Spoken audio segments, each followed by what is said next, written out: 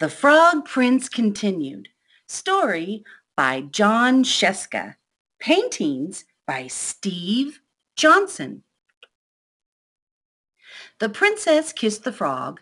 He turned into a prince, and they lived happily ever after. Well, let's just say they lived sort of happily for a long time. Okay, so they weren't so happy. In fact, they were miserable. Stop sticking your tongue out like that, nagged the princess. How come you never want to go down to the pond any more? Whined the prince. The prince and princess were so unhappy they didn't know what to do. I would prefer that you not hop around on the furniture, said the princess. And it might be nice if you got out of the castle once in a while to slay a dragon or giant or whatever. The prince didn't feel like going out and slaying anything. He just felt like running away. But then he reread his book, and it said right there at the end of his story, they lived happily ever after, the end. So he stayed in the castle and drove the princess crazy. Then one day the princess threw a perfectly awful fit. First you keep me awake all night with your horrible croaking snore.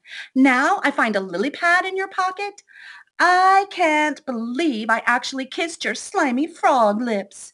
Sometimes I think we would both be better off if you were still a frog.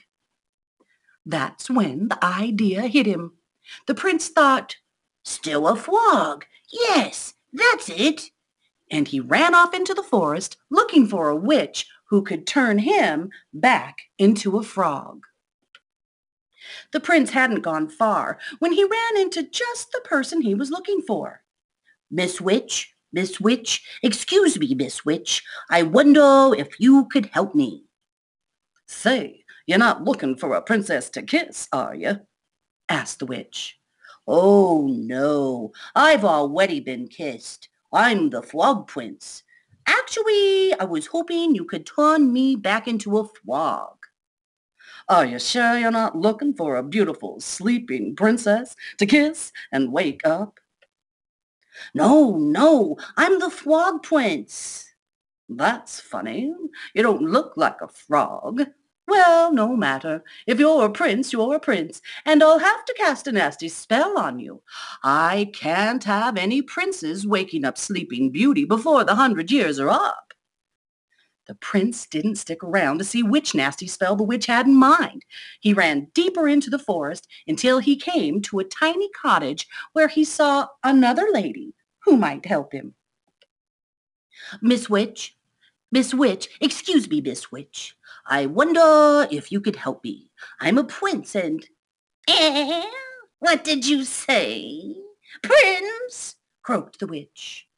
No, yes. No. I'm not the prince looking for Sleeping Beauty, but yes, I'm the frog prince, and I'm looking for a member of your profession who can turn me back into a frog so I can live happily ever after. Frog prince, you say? That's funny. I thought frogs were little green guys with webbed feet. Well, no matter. If you're a prince, you're a prince, and I can't have princes rescuing Snow White. Here, eat the rest of this apple. The prince, who knew his fairy tales and knew a poisoned apple when he saw one, didn't even stay to say no thank you. He turned and ran deeper into the forest. Soon he came to a strange-looking house with a witch outside. Miss Witch, excuse me, Miss Witch. I wonder if you could help me. I'm the frog. If you're a frog, I'm the king of France, said the witch. No, I'm not a frog. I'm the frog prince. But I need a witch to turn me back into a frog so I can live happily ever after. Can you do it? Said the prince in one long breath. The witch eyed the prince and licked her rather plump lips. Why, of course, dearie. Come right in. Maybe I can fit you in for lunch. The prince stopped on the slightly gummy steps. Something about this house seemed very familiar. He broke off a corner of the windowsill and tasted it. Gingerbread. I hope you don't mind me asking, Miss Witch, but do you happen to know any children by the name of Hansel and Gretel? Why, yes, Prince darling, I do. I'm expecting them for dinner. The prince, who, as we said before, knew his fairy tales, ran as fast as he could deeper into the forest. Soon he was completely lost. He saw someone standing next to a tree. The prince walked up to her, hoping she wasn't a witch, for he'd quite had his fill of witches. Madam, I am the Frog Prince. Could you help me? Gosh, do you need it? Said the fairy godmother. You are the worst-looking frog I have ever seen. I am not a frog. I am the Frog Prince, said the prince, getting a little annoyed. And I need someone to turn me back into a frog so I can live happily ever after. Well, I'm on my way to see a girl in the village about going to a ball, but I suppose I could give it a try. I've never done frogs before, you know. And with that, the fairy godmother waved her magic wand and turned the prince into a beautiful carriage. The prince couldn't believe his rotten luck. The sun went down, the forest got spookier, and the prince became more and more frightened. Oh, what an idiot I've been. I could be sitting at home with the princess, living happily ever after. But instead, I'm stuck here in the middle of this stupid forest, turned into a big carriage. Now I'll probably just rot and fall apart and live unhappily ever after.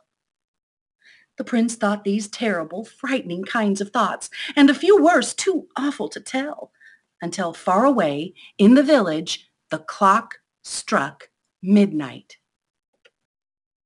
The carriage instantly turned back into his former prince self and ran by the light of the moon until he was safe inside his own castle. Where have you been? I've been worried sick. You're 7 hours late. Your dinner is cold. Oh, your clothes are a mess. The prince looked at the princess, who had believed him when no one else in the world had. The princess who had actually kissed his slimy frog lips. The princess who loved him. The prince kissed the princess. They both turned into frogs, and they hopped off happily ever after. The end.